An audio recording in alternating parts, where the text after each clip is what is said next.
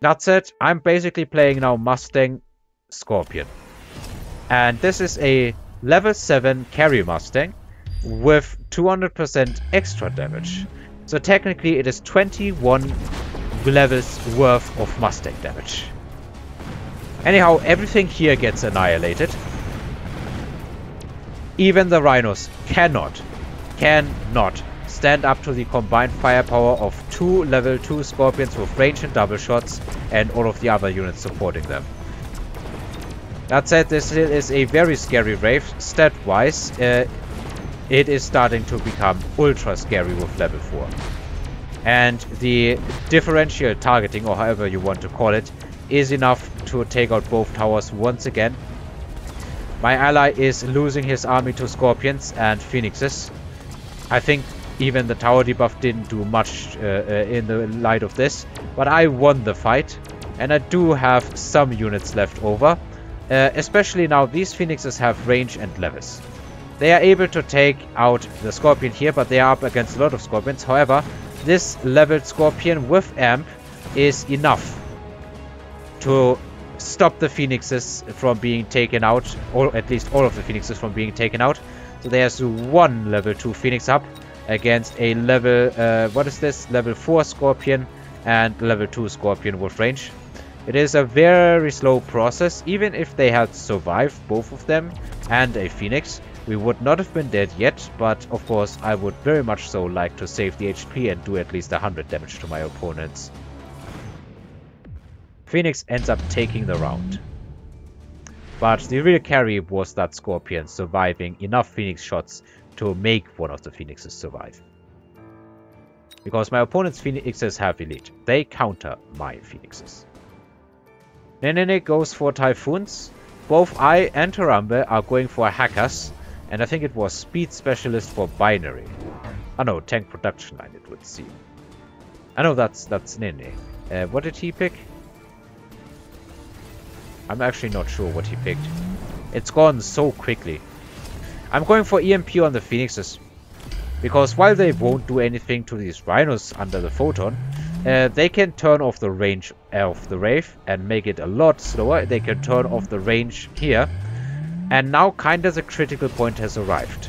An advantage when you have Scorpions is that if your opponent shields, it's not going to matter a lot. Because the Scorpions will just annihilate the shield before the combat power drops. Now Nene finally had enough. He's dropping triple missile here to slow the advance of whatever wants to come. Or is that even... No, that's one of our opponents.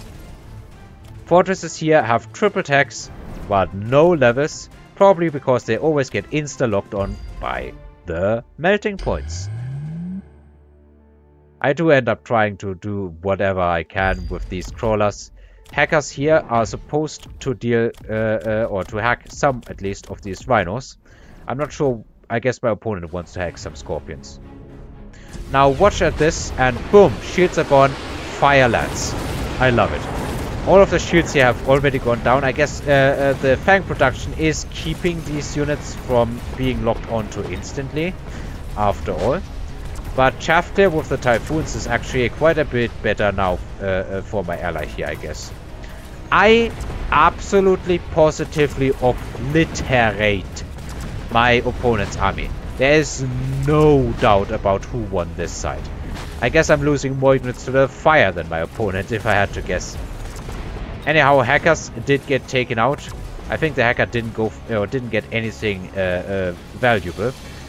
One Scorpion here, trying to move in on some of these Mustangs here.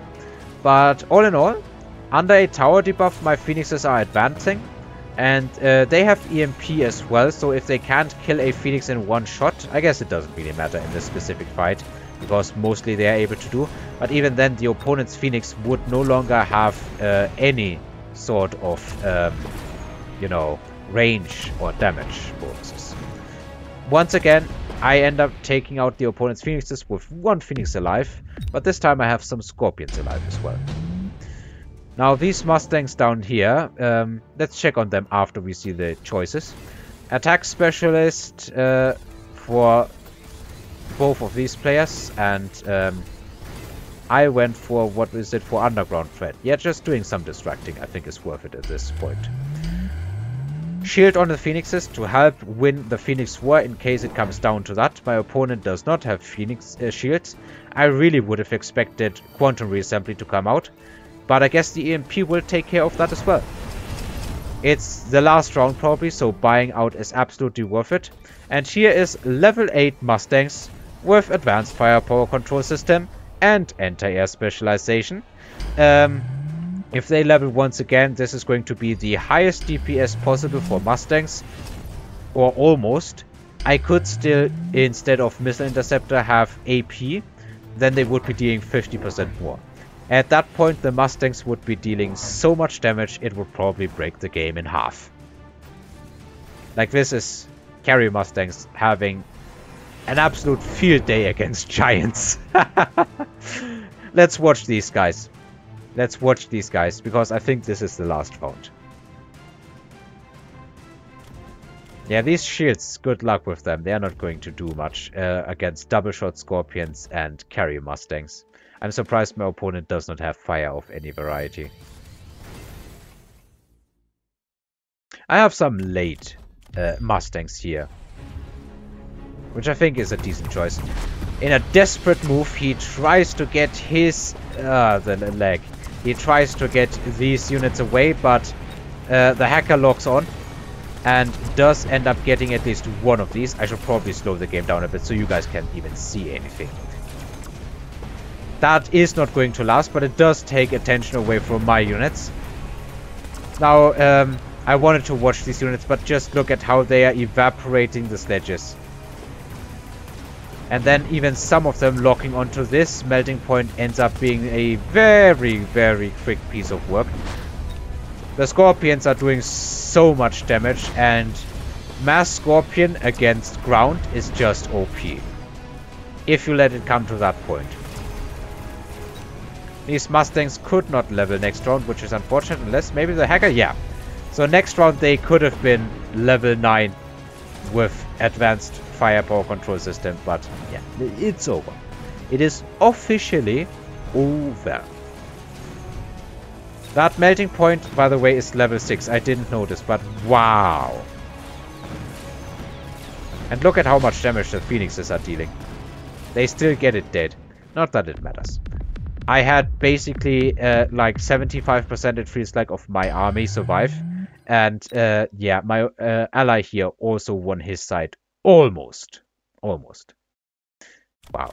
So that is a level 6 melting point and a level 8 Mustang. The melting point with added range and triple tack, and the Mustang here 2 tacks and advanced firepower control system. Yeah. I guess it's sort of proxy Melter Mustang. Really nice. Yeah, kind of a close call. 715 HP. We still could have taken a modest loss, but in 2v2, this can be extremely swingy. 11 rounds in 2v2. Also not bad. And yeah, Scorpion Mustang absolutely ruling if your opponent, for whatever reason, neglects fire. I think some Firestorm callers would have been in order.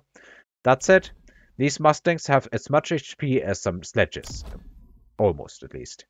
I think without the what's it called, the heavy armor specialist and the defense hand. Actually, let me just check, because I can see how much health they will have. Unit modification, sledgehammer, base health is 3,478. 3,478, and these Mustangs have ever so slightly less. If I give them another level, they will have more. I guess you need level 9 Mustangs with heavy armor specialist and 1 level of health to match level 1 sledges. That's just how crazy it is. But at this point, these guys wouldn't even care that much about fire. They could stay in fire for a decent amount of time. So you could kind of not really have these countered with fire alone. These are level 4.